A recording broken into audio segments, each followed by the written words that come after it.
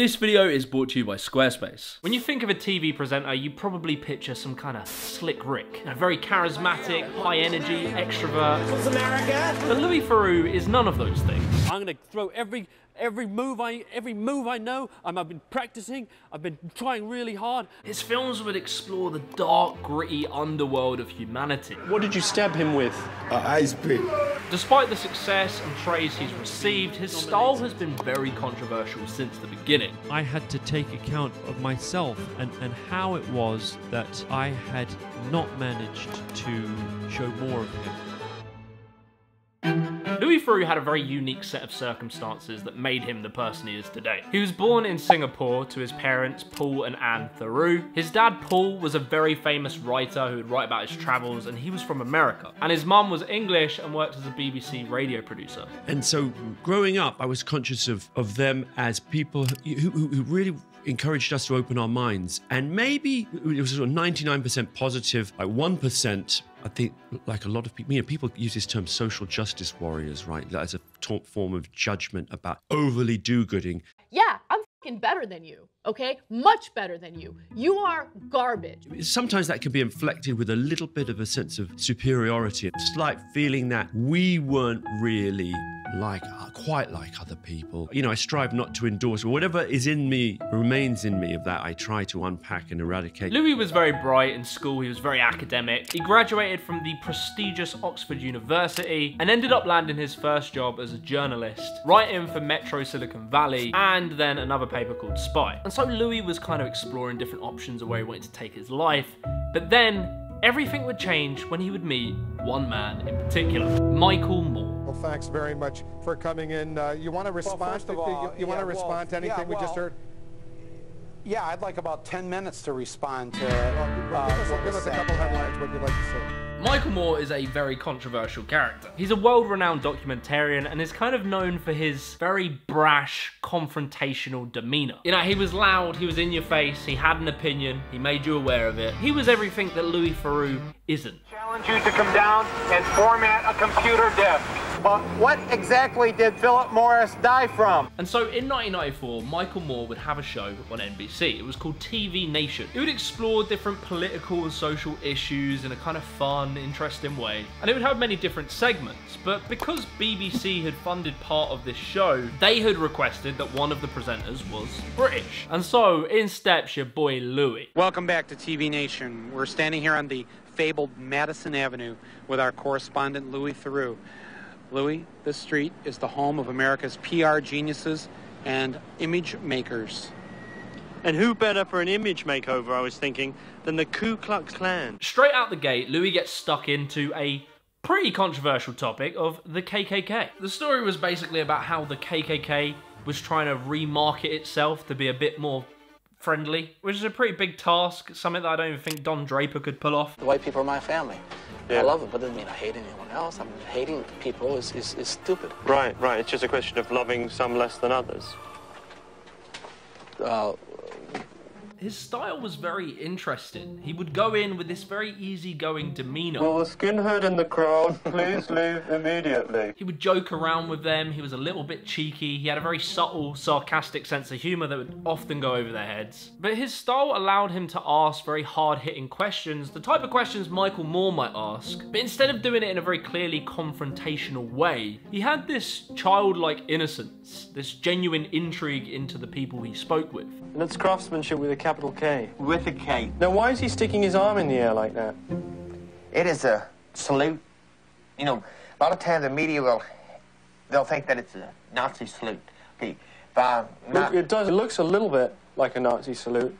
BBC, after seeing TV Nation, approached Louis with an offer for his very own TV show, which would become the groundbreaking Louis Theroux's Weird Weekends. The BBC, slightly behind Michael Moore's back, had approached me and said, "Here, why don't you come and make a show on your own?" Michael was a bit upset about... Is that friction that still exists? No, we deaded that beef. In 1998, Louis Theroux's Weird Weekends would be released. My money doesn't jiggle jiggle, it folds. I wanna see you wiggle wiggle, for sure. With the very first episode being a deep dive into the world of televangelism. In Great Britain, the people don't have Christian TV stations like this, do they? Not as far as I know. I mean, maybe there are some I don't know about. Yeah, not much. So they need people like Marcus and Joni to go over there and, you know, they're thirsting for it. So we are really blessed in America. My TV Nation segments involve me making fun of people, more or less. And in Weird Weekends, I sort of said, you know what, we need to expand the emotional palette a bit, and it can't just be me. We've got to actually have some other moods in here and get to know people and like people. Thanks, Anne-Lee. Love you. Love you too. Angels on your body. Angels on your body. Before we go any further with this video, I want to give a massive shout out to Squarespace for sponsoring. Squarespace is the #1 website building platform. It is designed to take all of the hard technical work out of website design and create a platform where you can make your own high quality website quickly, easily, and much more cost efficient. Squarespace works by having tons of different templates that you can pick, you can select and customize any of them to perfectly fit what it is you do. And it really works for anything. If you're a graphic designer, or you might run a clothing brand. And they have tons of built-in features like email marketing, e-commerce, appointment scheduling. So be sure to check out squarespace.com/Jimmy the Giant. And to get 10% off your first purchase of a website or a domain, use the code Jimmy the Giant. Anyway, back to the video. It's nice to be here today with you, my friend. And so Louis Theroux gets stuck in. He enters this world, and what's interesting to see is despite the fact that Louis is an atheist and that he made it very clear to the people he was with that he's atheist, it would have been quite tempting and easy for him to just go in and be very adversarial. Even though I didn't believe, I wanted to please Anne-Lee so much that a few words spilled out. Thank you, Jesus, for saving me. And he seemed to genuinely attempt to try and connect with their religion. He would sing, say some prayers, etc. And ultimately gave this very honest and humble look into their world. Oh, the Holy Ghost. Oh, hallelujah, Jesus. Praise you, Jesus. Is she okay? Yeah, she's wonderful. That's where you really want to be. Yeah. I can't explain how iconic Weird Weekends was. From UFO fanatics to black nationalists to South African apartheid deniers, he gave a very honest look into what were often these very tough topics. Eddie, yes, if sir. you by your own assessment are a racist, right? Yes. Then what are you doing here breaking bread with black people? Because I am. The people he would interview would completely open up to him, allowing him to really get into their heads and understand their ideology. I'm not a wealthy man, but you know what? I've got it all in here. It's not what you have, it's what you are. Get in that tattoo. Yes. Showing the viewer not only what that person thought, but why they thought it. So the question here really is, why is Louis' style so effective? What did you do to him exactly? Shambok. You shamboked him. Did you shambok him yourself? No, the guys I'm not allowed to do it anymore. Why? I'm on suspended for 5 years. I think the best way of me explaining this is by showing two different approaches to the same topic. So let's start off with Michael Moore with an interview with Fred Phelps. Now Fred Phelps was the head of the very controversial Westboro Baptist Church. They were known for picketing dead soldiers' funerals, being extremely against gay people, and they were known as the most hated family in America. He's in hell now. That's what needs to be preached. You're like dogs eating your own vomit. Wake up. Dogs eating their own vomit. Yeah, but they do that. I mean, my dog eats his own vomit. Fred knew a lot about dog vomit, and I wanted to hear more. But I thought it was about time Fred met my friends on the Sodomobile. This is our Sodomobile. They'd like you to come on. Reverend Fred was outnumbered. So what did we learn from this interview? That Fred Phelps hates gay people? The thing is, we knew that already. We haven't learned anything new here. Michael Moore really achieves nothing in this interview other than dunking on the guy's ideology. Now, let's look at Louis Theroux. Louis Theroux also met the Westboro Baptist Church. We started picketing when I was first grade. 6 years old. So people had been treating me the way that you see us being treated now since I was that young. So, I mean, people didn't treat me right. What did they do? Well, nobody wanted to talk to me really at school. And they were ashamed to be around me. You know that sense of being ostracized. If you preach that the world is hateful and full of condemned sinners, then the world will start to take that shape. Well, For a very brief moment, we get to see a glimpse of the humanity in this woman, a snapshot of her psychology and how she has become radicalized. The reason that Louis was able to pull this off was because he spent so much time with the Westboro Baptist Church and had very delicately gained their trust. In fact, he's gained so much trust from them that he's able to ask very hard confrontational questions, but he does so in a way that the interviewee doesn't storm off angrily. Wouldn't you like the Gestapo now? You like interject? Your role is interject the doctrinal hard line. Louis is very aware of what he's doing and why his style works. He did an interview with the BBC where he said a big part of the job is building rapport. It doesn't always happen the way you want, but what you find is if you go in with a sympathetic presence, or at least listening and paying attention, people for the most part are happy to open up and feel grateful for you being there. On top of this, another part of Louis' demeanor is he comes across maybe a bit dumb. Someone snitched on you or one of your friends, what would you do? What type of question is that? No comment. He's not exactly threatening, he is very disarming. And so because he's so harmless, people's guard drops when they're around him. But he was never a pushover, he just dealt with confrontation a bit different. If someone said something he didn't like, instead of saying you're a bad person for thinking this way, he would kind of flip it on them in a way that would get their humanity to come out. He would say how their opinion makes him feel. Anyone except for fucking bigots. I'm sorry that you were raised for the devil. To me, as an outsider, it's mildly upsetting to see someone get upset. And he would actually get involved in their activities. He might attend some events, he might help them construct some things. He doesn't act as this standoffish documentarian, but he becomes part of the story. On top of his series that explored wacky subcultures, he also did these kind of diaries of very famous people, such as Chris Eubank, Paul and Debbie, and it would be around this sort of time from the early 2000s to the mid 2000s where Louis himself would become a bit of a celebrity. But it would also be around this time where Louis would make one of the biggest mistakes of his entire career.